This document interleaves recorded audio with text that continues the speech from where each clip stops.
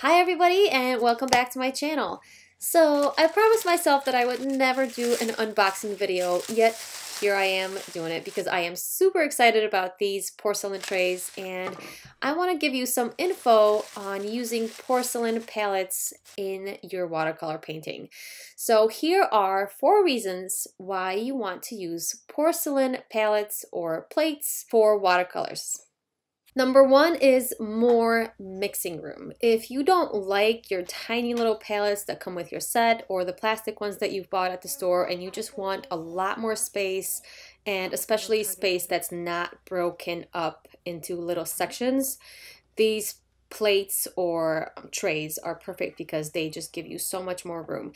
These particular ones that I just got are about 9.5, 9 3/4 of an inch by 11 3/4 of an inch. So that gives you a lot of space to mix your paints. Number 2 is no separation or beading of the actual watercolor. So when you use a plastic palette or a metal palette, unless it's really old and it's already been used for a while, if it's brand new, it'll look like this when you put your watercolor on it. You can see that the water is just separating into separate little areas and it's not being like held together. So that's really annoying for artists, and sometimes you don't really care about that if you're doing something little, but if you're mixing a lot of watercolor, you want to actually see how much you have mixed instead of this separation. So using a porcelain palette doesn't give you that separation. So here you can see side by side. On the left I have my plastic one and on the right I have my porcelain one. So you can see that the porcelain one is so nice and smooth and the watercolor is just kept together in one spot. It's not separating and going into little tiny droplets. So that's the difference, and that's a huge plus when using porcelain palettes. Number 3, it doesn't stain. Porcelain doesn't stain, guys. You can just spray it with some glass cleaner like I'm doing here, or just water, and just scrub it a little bit with some paper towels and it'll be totally nice and clean. You can even throw it in a dishwasher and let that do the work for you. So the difference between that is this plastic one right here. It stained and it doesn't really want to come off anymore. Some parts do, but some parts are just like super stubborn and won't come off. And one mistake I made on one of my other palettes right here is I used a magic eraser, which is pretty abrasive. You don't really notice it, but it is, and it scratched up my palette, and now the paint is in those scratches and it won't come out at all. Number 4, no need to go to an art store. I know most craft stores don't even sell porcelain watercolor palettes. So buying a porcelain plate or a porcelain serving tray at a different store, like a home store that has plates and mugs and all that kind of stuff, that will save you a trip to an art store if you don't have one in your area and you don't want to buy one online. So this is a perfect option for those of you who don't have art stores nearby. Alright guys, so let me tell you about these particular ones that I just got. They are from Sur La Table.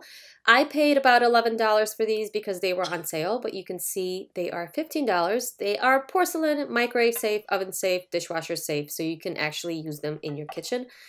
But they are amazing. I like that the lip of these is very small compared to this plate that I got at Target, where the lip of the plate is very high and then the middle of the plate is just a little bit raised.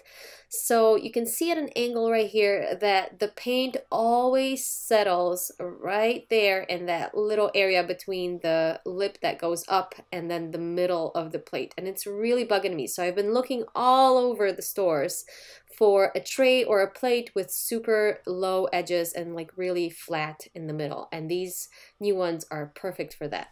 So the first thing I do when I open these up, they were just covered with like paper dust and stuff, so I just wanted to clean them up. So I just got some all-purpose cleaner and I'm just going to give them a little bit of a wash here just so they're not dusty from all that packaging.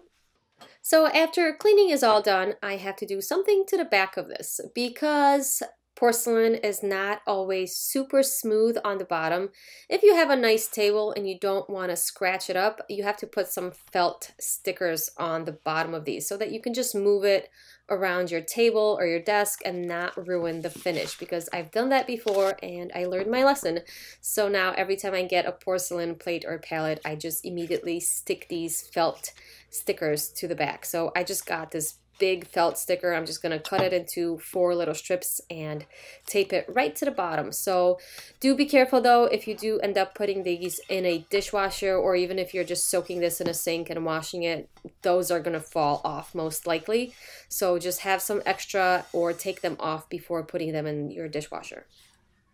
So how am I going to use this? I'm probably just going to squeeze the paint right onto the tray and just treat that as my little palette and go from there.